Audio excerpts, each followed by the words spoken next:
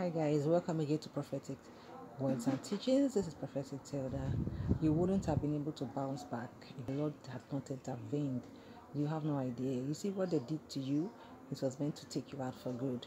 This time around, because they were fed up. They were fed up with you bouncing back. They were fed up with the other stuff that they were doing to see you down, and it looked like it wasn't working. They really put in their all this time.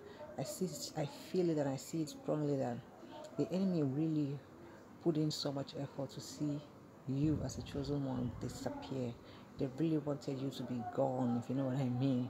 Okay, they were like, nah, what we've been doing is just child's play. We've been doing little things here and there. It's time to just go all out for this one, to take the biggest risks. So this person is really a huge threat to our agenda, to our evil plans, to the kingdom of darkness. Your light was shining too bright and they wanted to take it out. Believe it or not, you have no idea. So you think that you are down right now. You have no idea what the enemy intended for you. This is just a lesson, okay?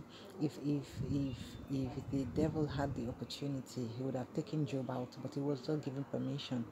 And if it wasn't for God, Joseph would have died in that prison, okay? He wouldn't have survived that.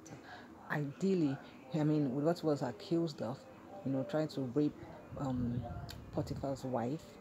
Okay, if it wasn't for the presence of God in his life, he wouldn't have gotten any kind of favor to just be in prison and come out and even become a great leader. So you have no idea what the Lord has just saved you from. Rejoice, even when you don't feel very good, even when it's looking like you are troubled. Just know that God is taking you somewhere. I'll see you next.